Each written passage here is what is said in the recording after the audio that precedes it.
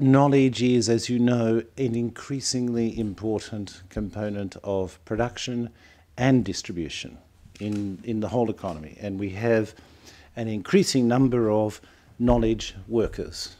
And there are various measures of that. In the amount of investment that goes into intellectual capital as opposed to physical capital. There are lots of measures, the amount of trade, and so forth. And of course, the most valuable part of knowledge, economically speaking, and probably socially too, is new knowledge. And intellectual property covers new knowledge. And so as knowledge has become an increasingly important component in the economic system, so too is intellectual property. And that's why we all now confront a situation which is very different from the one that we had 20 years ago, when nobody had heard of intellectual property, really, at all, where we see it on an almost daily basis in our newspapers. So that's the context, and let's have a discussion. I want to know, is there really any intellectual property for coding or any such computer programs that actually fuel all this technology that is going to soon take us over? Yes, there is. So the first intellectual property application would be that coding is treated as text and therefore as copyrightable. So it's like a book, right, or another publication. That's the sort of conventional approach that all computer programs coding are text and therefore subject to copyright. But copyright has its limitations. And increasingly, over the last 20 years, people have developed patent protection or applied patent protection for what they call computer-implemented inventions. So you can't theoretically get a patent on a mathematical model or a mathematical equation or anything which doesn't have an application, which is a theoretical. But you can have an implementation, an invention that is implemented by a computer program, and that's how they get protection for the computer program. It's a subject that's not without controversy, because the most liberal, if I can say, jurisdiction approaching this is the United States, where, broadly speaking, and again I'm generalizing, everything under the sun, to use the words of the Supreme Court, made by humans is patentable. That's their broadest approach. Now, in Europe, again, it's a very big generalization. They tend to say it must have a technical function to be patentable. And so it's a little bit more restrictive. But yes, there is intellectual property protection for computer programs or coding of those two varieties in particular. It's not without controversy, because a lot of people in the computer world say, well, open source or copyleft or whatever it might be, but it is there. Do you think that the world should coordinate intellectual property at an international level rather than just national? And could you tell us how and why? Yes. Well, look, I think intellectual property ideas, let's say, to put it at its broadest, and knowledge are highly mobile. So there's very little that happens in one country that isn't capable of application in another country. And indeed, this organisation, the World Intellectual Property Organisation, has two foundation treaties, and they both were concluded in the 1880s when there was a wave of globalization. Because if you go back to that period, it was the period of the steamship, the railways, the telegraph, so increased communication and transportation and movement and increased trade as a consequence of the steamships and railways. And in that time, they used to have, as they still have, we'd call them now expos, but they used to have international exhibitions. and there was an international exhibition being organised in Paris, the International Exhibition in Paris. An inventor said, but if we put our new inventions there, anyone can just come along and copy them. So we need some protection. And that was the foundation of the Paris Convention, which is one of the foundation treaties of this organisation, that if you displayed an invention at an international convention, you had protection for a certain period.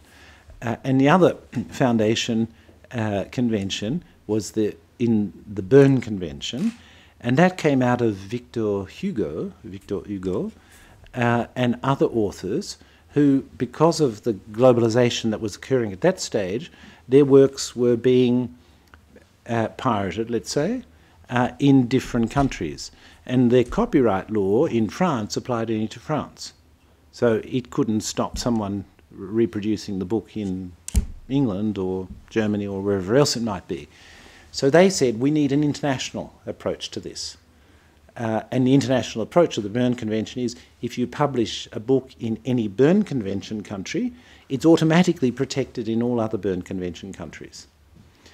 So I think from a very early stage, there has been a recognition on the part of the international community that intellectual property needs an international approach.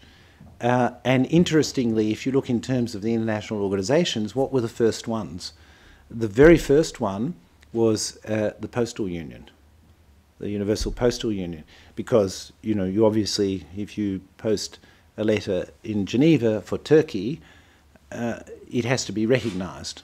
The stamp has to be recognised. So that was a very fundamental thing. And then the second one was the telecommunications, because of the telegraph. And then the third one was WIPO, or its predecessor. So it was very, very early recognition. Now, I think the stage we're at now is what needs to be internationalised. You know, there's no doubt there has to be some international, but what needs to be internationalised and what needs to stay local. And that's a controversial question, you know. What was your understanding of intellectual property when you were a teenager? And how has your sense on intellectual property changed through the years? I'd say my understanding of intellectual property as a teenager was zero, you know, it was like 0. And that's partly because I was born in the Stone Age, you know, and I think it's different if you're born now or in recent, let's say, in the last 10 or 20 years. It's different because you're growing up in the knowledge economy, you know, and it's everywhere. So I confess zero, you know, knowledge. And then over time, I think I've been very fortunate to live through this period in which it's become, to happen to have stumbled into intellectual property at a time when it's become increasingly central and increasingly important. And I think what's happened during that time, it seems to me, is two things in particular. Complexity. It's become more complex. You know, it's no longer Edison making a light bulb. The accumulation of technology introduces enormous complexity, I think. So that's one thing. And then I think the other thing is probably balance. You know, where do you strike the right balance? Because around innovation, there are a whole series of interests which are not necessarily compatible. You know, they're conflicting. So the inventor's interest is obviously very different from the consumer's interest. So the companies producing or the universities producing in new inventions, they want to see them protected so they can exploit them commercially and get some return. But then consumers have a very different approach, you know, and that's the same with, you know, the difference between the interests of a musician, a performer, or a composer of music, and a consumer. So the consumer's immediate interest might be, you know, I'd like the music free. But the performer has to find a way to have a sustainable, you know, economic existence. So there are, I think, inevitably tensions in intellectual property, which are never going to be fully resolved. The only thing you can do is find a balance at some stage between the various interests. Say, okay, it's so much for them, so much for them.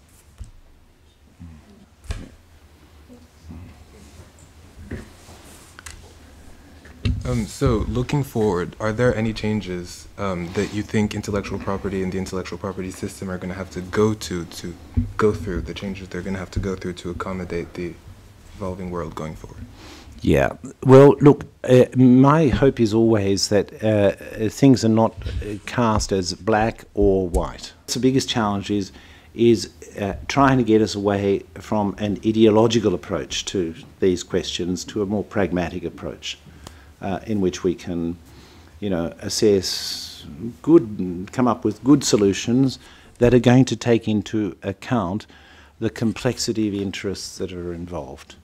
And I think that's a big challenge. Look, I think there are a multitude of other challenges, and you can probably group them in various ways. And I would say two things in particular there. The access question is always going to be, major question, whether it's music or pharmaceutical, new drugs. Access is always going to be a challenge for us. And then I think the whole question of what can you have a property right on is going to be a challenge. So can you have a property right on, traditionally we make in the intellectual property system a distinction between a discovery on the one hand and an invention on the other hand. So a discovery is when a scientist uncovers what actually exists already in nature. So they actually describe something that already exists. An invention is some human intervention on what already exists to make something new. But that's fairly clear when we say it like that. But when you start to apply it to the isolation of gene sequences or other particular elements, it becomes much more difficult to say, should you have a property right on that or not? So that's another big challenge. What can be the subject of a property right? If you had to name the 3 biggest inventions that changed the world in the last 30 years, what would they be? And, if possible, were they protected by intellectual property law? Well, I suppose you'd have to count the internet as one. But then it's a little bit difficult to say what was the invention there. Was it the Internet Protocol, which was Vint Cerf and Bob Kahn, or was it the World Wide Web a bit later, which really made it accessible to everyone, or was it some of the platforms and other things that have been built on it? So it's rather difficult to say what it was. But there's no doubt that the internet has completely transformed our existence, completely transformed our existence. And there is not really an intellectual property protection. And if you were to propose it, you would be shouted down, I think, So decisions were taken by those, involved not to claim property rights on it. And let's remember, property, you can do what you like with your property. If you want to give it away, you can. And some people find it convenient to give it away.